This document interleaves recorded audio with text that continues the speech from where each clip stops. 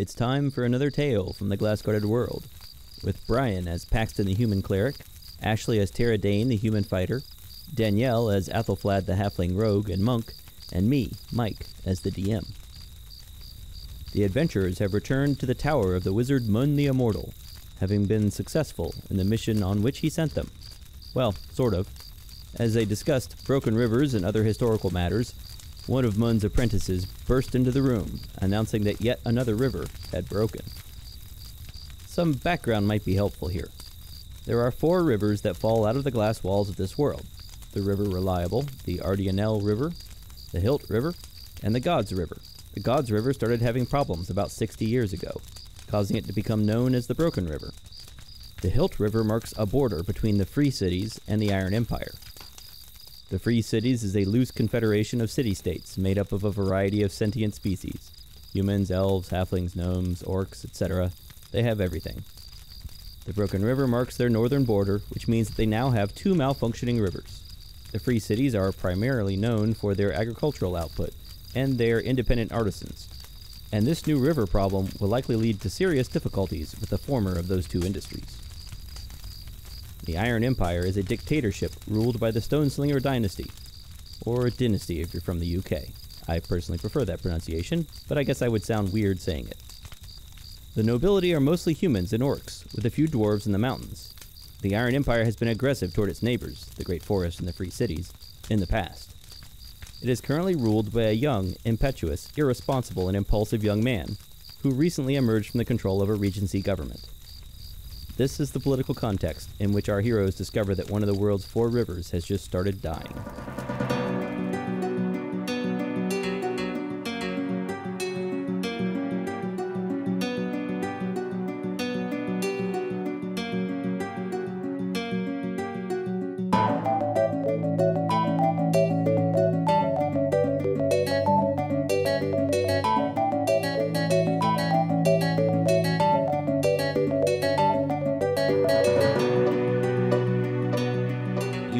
Just heard the news delivered by one of the Wizard Mun's apprentices that the Hilt River has begun to break. And you all know that the Hilt River marks the border between the Iron Empire and the Free Cities. One of the 5 primary nations is the Iron Empire, which is ruled by an emperor, and it borders the Great Forest on one side and the Free Cities on the other. And the river that divides the Free Cities from the Iron Empire has apparently begun to break. And the Iron Empire is, like, literally on the other side of the world from where we're at. Yeah, diametrically opposite. Okay. That's right. So it's the, Eastern River? Because we're at the Western Bubble? Well, maybe I should show you guys a map. You have a map handy? Mm-hmm. Great. So which river broke? The Hilt River. The Hilt River. So, Iron Empire, Hilt River. Okay, so the Southeastern River. Yeah. Mun hears this news, and he leaps up out of his chair and he paces back and forth. And he says, "This changes things significantly." He turns to his apprentice, Sibley, this young woman, and he says, "Send out the following message over the Ministry Network." And Sibley gets out a stylus and a wax tablet, and he begins dictating. And he says, "Foresight's prediction has been proven approximately correct. This must be the beginning of the turn. I will look into finding the remaining truths of Foresight and continue to investigate where the water goes. We can expect Emperor Stoneslinger to aggressively push toward the Great Forest to seize resources. His vizier will no longer be able to constrain him. We should warn the Council of Two immediately with a verifiable message. I will look into that as well. Stoneslinger will probably not push into the Free Cities, but the lack of water will nonetheless create large groups of refugees. We should be prepared to take them in and push our aqueduct projects even more aggressively. Even more people will need water now. Also, the glass breakers have renewed their efforts. They will probably become even more aggressive. We should step up the wall patrols. Now is the time to put all our efforts to work. Call in all your favors. Use that gold you'd been saving up. If the Prime Minister has any additional instructions, I hope that she will send them shortly. Time is of the essence. Now, Sibley, send that on. No, wait. Am I forgetting anything? And he looks at all of you. Didn't Finn have a message to deliver, I believe, or? He wanted to look into. He had some research he wanted to look into that someone had left him some notes about. Yeah, I think it was a personal quest about Right. why are some animals have like bigger versions and others don't. Right. Mhm. Right. Why are there giant earthworms and pill bugs, but not, say, foxes? Right. But yeah, that was a sort of a personal thing. Okay. Was there any other important stuff that you think Mun should put in this note? I mean, anything that we know about that is important, Mun already knows about. So Okay. Mm-hmm. All right. He says, very well. Love and big hugs, Mun. And Sibley raises an eyebrow at the last bit, and Mun says, I always get sentimental in emergencies. Now get going. And Sibley rushes out of the room. And he turns back to you and says, now then, we have some things to work out. I will set out for the seashore. In the meantime, I have 2 options for the rest of you. First, a verifiable message must be delivered to the Council of Two in the Wildlands, also known as the Great Forest. They don't entirely trust us, but they would believe a magically protected message. I have an idea for how you could get there quickly, if you're interested. On the other hand, I could also have one of my apprentices take care of that. There's a second task that is much more, dangerous and much more important. We need to find the remaining truths of foresight. Tell me, how many of them have you heard of or read? Can I relate back to Dunstan? Sure. See if You want to think of anything else you know about foresight? yeah. Oh, okay. Well, let's see. Roll a history check, D20, if you have a history bonus. Yeah, let's see, 16 plus 1, 17. Okay, so you don't know any. I think has the rest of the party shared the ones they have with you? I think they did, right? I think I feel like we have because we saw the one and we told her about it. Or maybe we didn't. I'm not sure. so Finn wrote down the truths of foresight whenever we came across them, Right. and I have Finn's backpack. Right. So I don't remember them off the top of my head, but I could look through the backpack and I think Ashley has them written down as well. I Right? have some of them. I didn't compile them in a nice orderly way. I know one of them is when the rivers start breaking, it's only a matter of time before they all break. 50 years, I think. Okay, Right. yeah. Oh, wow. Yeah, then- so one of them was when the river ceases to function. One of the ones you found was when the river ceases to function, when a river ceases to function, you have perhaps 50 years left, so you must consider escape. The second truth. Okay, yeah, that's the second truth. And then, do not try to break through the walls that would destroy your world. Is one of them. And first truth is these are the messages from Foresight or something. They're for your benefit. Heed them. So, Athelflaed, you have heard the ones that they've mentioned. You have heard yourself that there are 4 or 5 of these messages. You don't know any more than the ones they've told you. You've heard rumors, Dunstan had heard rumors, that there may be more than that are sort of secret. Okay. And did he mention who might have those secrets? No, Any chance? they would be the cultists, but Okay. as he told you, the cult is dead. Okay. Evidently not. Yeah. Yeah. Well, A lot of pamphlets going around for a dead cult. Moon will tell you that his understanding is that there aren't any active cultists. There's graffiti from back when the cult used to be active, but his understanding is that the cult itself died out. You can still find some of their remains, some of their stuff they left behind. So he says, I have heard that there are 7 truths of foresight. The numbering varies from version to version, but the first 4 are well attested. The first one that I have seen, again, the numbering may vary. The first one I have seen is, I leave you these messages for your benefit. Heed them and you may yet survive after so many others failed.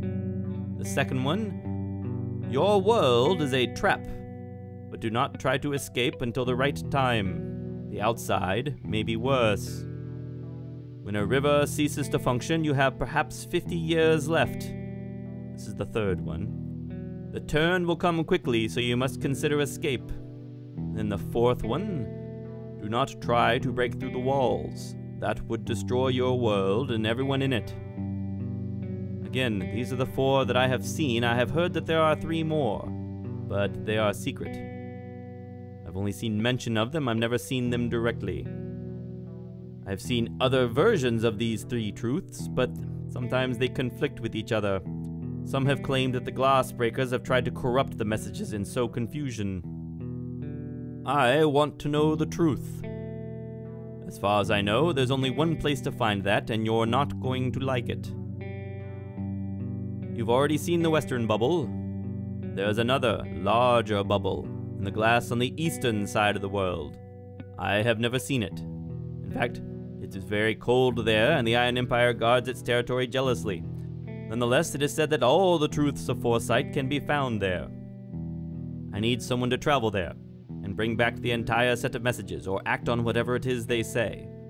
It will not be easy. I can probably get you to Dronguldoon quickly, as is a northern city in the Iron Empire. But after that, you'll have to pass Fort Iron Crown, travel through the mountains, and cross the wasteland beyond. The Iron Empire is xenophobic, aggressive, and not fond of cults. They will not be happy to see you, and they will not want to help you with this mission. You may find some support from the oppressed common folk, however. The means of transportation that I have in mind might make it possible for you to complete both missions quickly. Perhaps that is too much to ask. Both of you and of the person doing the transporting. And then there is a third option, which you should consider seriously, especially when you consider that you owe me nothing. You could return to your homes, to your family and friends, and help them deal with the coming crisis. If so, I understand. It is better to die with loved ones than alone. I was planning to send Finn's body back to his family on arrival on a ship leaving from Luton Haven. You could be on that ship, Miss Dane. You should talk it over with each other. Also, you should decide what you want to do with Lumpen. I say Lumpin comes with us. I like that that's the first thing that we make a decision on. Well, I don't have any family left, unfortunately. Same. So, I'm sorry to hear that. I would rather try and save the world than say goodbye. Very well. Again, I have been skeptical historically of this foresight, but under the circumstances, we are about 60 years out from the God's River breaking. That's only 10 years off of the prediction. I think it perhaps is good to take things seriously. What do we know about the cultists? Like, who were they? Where did they stay? One of the natures of cults like this is that they're secretive. They could have been anybody. They had a temple near the town of New Tower. My understanding is that it's falling into ruin. They were ordinary people who believed in a god. I don't really know any more than that. Now, one of the things that you mentioned, Mun, was that there's the possibility of us doing both of these things, traveling to the Iron Empire by way of the Great Forest so that we could deliver the message and seek out the truths of foresight. So here's my idea there. I know a shopkeeper, a strange man named Sigbert. We know him. Oh, you do? Yeah, he's our buddy. He seems to engage in rather pointless magical tinkering, but he is in fact an expert on teleportation magic. He doesn't like to follow the usual magistracy rules about spellcasting, however, so he's not always welcomed by the other keepers of arcane knowledge. I have pulled some strings to allow him to keep operating here, so he owes me. That should be good for at least one trip. He should, I think, be able to teleport you from Zauberfeld to both the City of Two in the Great Forest and to the town of Dronguldoon in the Iron Empire. However, I don't think he would be willing to take you on both of those. So you may have to do him some sort of favor. I don't expect he'll send you on an epic quest, but that doesn't mean he will ask you to do something easy. He might even just want money, a lot of money. I'll give you 500 gold in case that's his primary concern. Fair enough. all right. And, here's another card that you can give him. You'll find that the first card I gave you is now blank. So he pulls out another piece of small, stiff cardstock, and it says Mun the Immortal on it, and he hands it to you. He says, oh, wait, you'll need another card to verify your message to the Council of Two. Show them this card to verify that I sent you, and then they'll expect you to hold it while you summarize recent events. It will make it difficult to lie, so be prepared for that. And before you ask, that function can only be used once. So this Council of Two, I got a question about them. Namely, who the heck are they? The Great Forest is ruled by a council of mostly elves. They have 2 consuls who head the council, and they make decisions for the nation. Ah, so Really it's a council. Council of Two. It's Yeah. called the Council of Two for 2 reasons. Number 1, it's in the city of Two. Number 2, there are 2 consuls who head the council. And then there are other members, junior members of the council as well. That's too many twos. Mm-hmm. I'm terribly sorry. I think we have been great patrons of Sigbert, and he will let us travel. Certainly. I agree. One other thing. How did that bottle of Ettenfriend work out for you? I start getting How'd flashbacks. you know we used it? Well, I would have hoped you would have used it, that and the bottle of fire breath, but I know that works. I was hoping you had something to report about the bottle of Ettenfriend. Oh, sorry, you didn't know if it worked? Well, I mean, all the theories suggested it ought to work perfectly fine. Did it? Thankfully. Yeah, to a degree. Well, what went wrong? Did anything go wrong? It's just kind of difficult having 2 personalities in the same body. There's sometimes a little bit of shuffle back and forth over who's going to do what, you know. I had a couple more bottles I thought you might be interested in, but if you don't want them, I'm sure I can find someone who Oh, no, we needs them. definitely want them. Oh, yeah. I see. Very well. And he reaches into his robes and produces out of nowhere 2 more bottles of Ettenfriend. You might want to stock up on other equipment you might need, perhaps talk to Sigbert, get some potions of healing. Unfortunately, there has been some discussion, well, unfortunately for you, there has been some discussion in the magistracy of putting a maximum price of 10 gold pieces per potion of healing on healing potions. That would make them cheaper for you to buy, but that hasn't happened yet, so it would make it inconvenient for you to wait, I think, for that to happen and get cheaper potions, so you might want to buy them now. Okay. Is there a nice shop in town where we could take care of some of this? There is a magic shop here, yes. There's the Wizard of Oz. I would suggest going to Zauberfeld and talking to Sigbert, Sure. Maybe he can offer us a deal. perhaps. Did you want to talk at all about that incident with the wine? I certainly do. So, are you comfortable with me discussing that in front of your friends? Yeah, they know about as much of the situation as I do, if indeed we are talking about the same situation. So I used to use that, and before I had it, other people used to use that goblet to test people to see if they might be an observer. It was a magic item created back in the days when people were somewhat paranoid about the existence of observers. How do you feel about observers? I have no feelings about them one way or the other. They're simply people. So what happens if an observer drinks from that cup? They tend to faint, But I didn't. but you didn't. But it did seem to have some effect on you. My suspicion is that you are a former observer, which is something I've never heard of before. Yep. Do That's you have a jewel on your body somewhere? not anymore. Ah, interesting. Do you remember anything about having been an observer?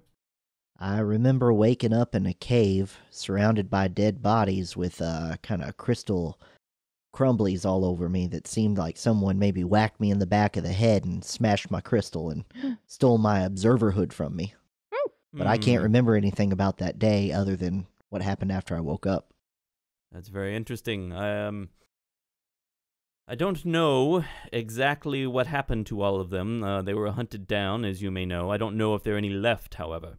I must say you looked familiar to me the first time I saw you. You must consider, when one has been alive as long as I have, you see a great many people and it's hard to remember them all. I'm pretty sure at some point in the past I have met you, but I can't be sure. Now, Mun, in all your wisdom, might you know anything about what kind of rocks go in the back of an observer's head? Because I've been trying to shove everything that seems like it'd fit in there, and I haven't had a lick of luck. Well, first, let me make something clear to you. Do you understand that observers were created with the world. That is, they have been around since the very beginning of the world, which means you are approximately 2,000 years old. I did not know that. Yes. And I have studied these matters for a long time. And my understanding is that the magic that made you an observer was there when you appeared in this world and when I appeared here. And that means I suspect you cannot be made an observer again, except perhaps by whoever did it to you in the first place. Now, I found a note. Let me see if I can pull this out. So, Mun, I've got this letter here that we found in an observer room over at the monastery where we picked up this one. I point over at Athelflaed. And, Oh, interesting. I've never been there, actually. I've been to the monastery, but not into the observer room. well, I was able to open it. More evidence. Yeah, it took a bit of fussing with the door in order for me to get it open. But once inside, we found this letter to a person named Frith from a person named Ephenes.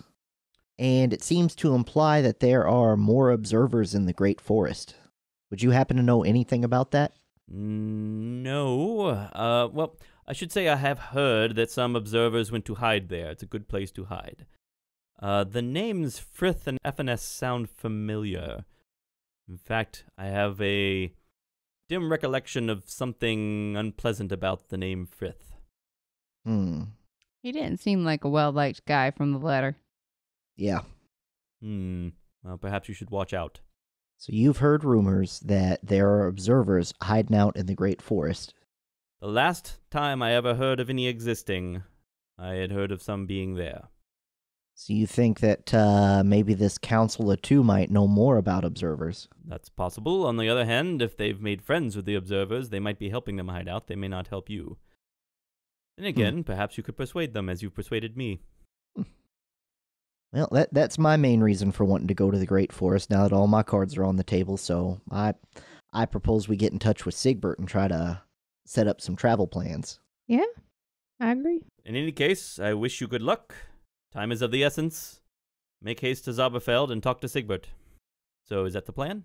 I think that's so. the plan. So you guys just want to set out today then? Yeah. I wanna stop by a weapons shop before, because I think last time I bought a crossbow when what I really want is a longbow.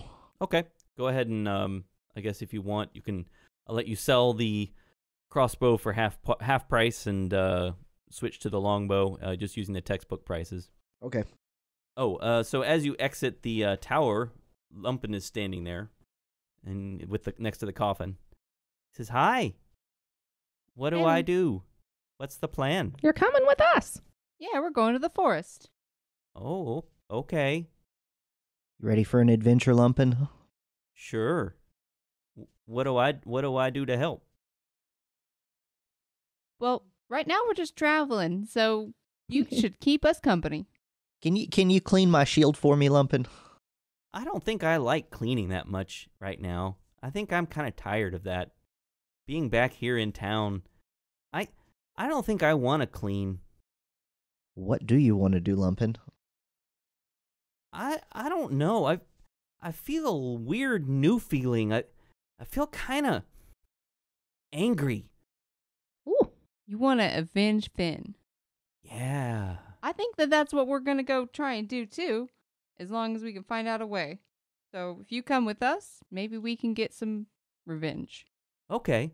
Hey, Lumpen, you Yeah. want a knife? There's nothing scarier than a towel with a knife. I don't think I need a knife. Okay, well, let me know if you ever want to learn a little bit of fighting, and maybe you can defend yourself. Okay. I've got Finn's spellbook. Ooh, Do okay. you cast spells? I am a spellbook.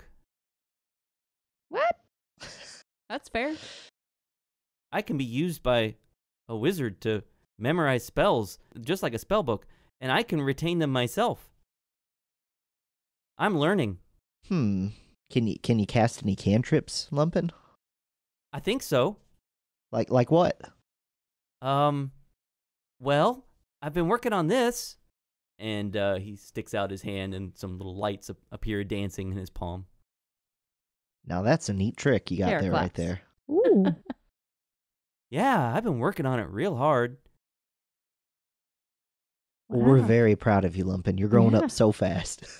Thanks. Let's go. All right, let's All go. right. You heard the rag.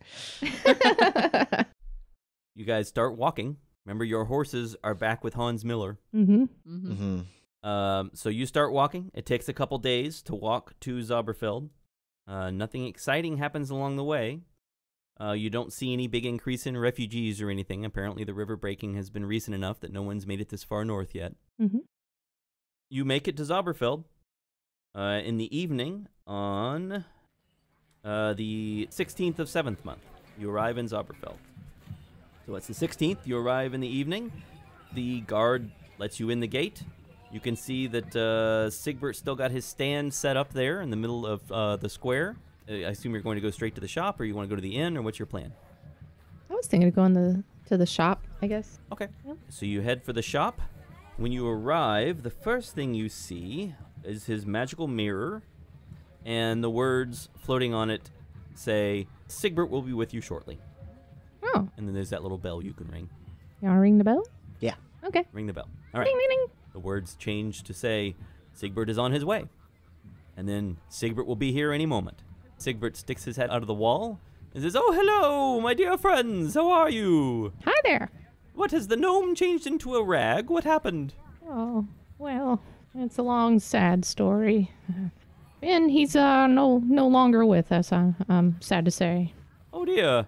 So you replaced him with a rag?" No, this is our friend Lumpkin. Lumpkin says, "Lumpkin." Oh, sorry. Nope. Not Lumpkin. I'm awkward with names. Sorry. It's Lumpkin. Lumpkin. This is our Okay. friend Lumpin. Sigbert looks a little confused, but says, I hope whatever makes you happy." "Would you like to see my price list? I've updated my list." Absolutely. "Of course you do. Let me know if you have any questions." The bib of gluttony? "Oh, that's one of my new favorites. Yes. I love these ones. When wearing this bib, you may eat as much food as you like without becoming full. It has to be food, though. You can't eat just anything. Anything that would make you sick normally will still make you sick. Also, you must suffer the normal consequences of digestion the next day." No. That's a hard pass for me. Yeah. The sock gloves of hand feet? "Yes, those are a hot new item. Yes, wearing these socks on your feet turns your feet into hands, allowing you to do all the things with your feet that you could normally do with your hands." Here's the mechanics. It provides advantage on charisma or performance checks when playing an instrument, because you've got an extra 2 hands, assuming that it's an instrument that you would benefit from having extra hands with, and on strength/athletics checks for climbing, but you treat all terrain as difficult when walking or running. Nah. Lute of annoyance? Yes. So the Lute of Annoyance. Yes, the Lute of Annoyance. When activated, this self-playing lute loudly and badly strums itself. It is both out of tune and tone-deaf, resulting in a horrible racket. So any creature within 60 feet that hears it and fails a wisdom saving throw is at a disadvantage on all attacks, saving throws, and ability checks. How Wow, much is these that are one? incredible. I know, aren't they great? You know, what I'm looking for really is just some basic potions of healing. You got Oh, yes, I've got those. Yes, I believe they're 50 gold pieces each. can I get 3? Certainly. I'll go ahead and take one. Do we get a discount for buying in bulk? Oh, I suppose so. I'll let you buy them for 45 gold each because you're such good customers. Oh, thank you. No, thank you. Anything else? Oh, I think we're looking over the wares right now. What's the bag of Omni Sleep? Ah, yes, it provides a comfortable night's rest. It's a sleeping bag, you see. But if okay. anyone is sleeping in the bag, everyone within 30 feet must also attempt to stay awake. Basically, if you're sleeping in the bag, everyone within 30 feet must make a wisdom save or also fall asleep. So I've heard about the Lute of Annoyance. What's the, Oh, shoot, There it is. Harp of Harmony. Yes, it simply never needs to be tuned. Have you moved from shoes to musical instruments lately? No, there just seems to be an influx of them lately. I buy instruments and equipment and items from all sorts of different sources, and lately they seem to be instruments. I'm not sure why. Well, we have a favor to ask. A favor from Mun. He sent us. Mun? Yes. Really? Indeed. That's where we got Lumpin'. Ah, that makes sense. I see. And what does Mun want?